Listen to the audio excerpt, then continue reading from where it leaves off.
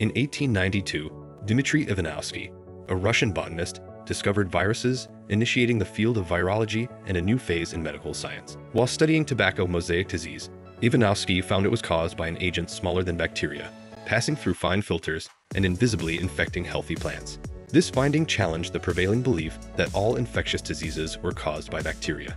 Ivanovsky's work suggested the existence of a new type of infectious agent, which he termed a virus, derived from the Latin word for poison. The discovery of viruses led to significant advances in medicine and biology, identifying viral diseases across humans, animals, and plants. Ivanovsky's work established virology as a scientific field, advancing our understanding and treatment of viral infections.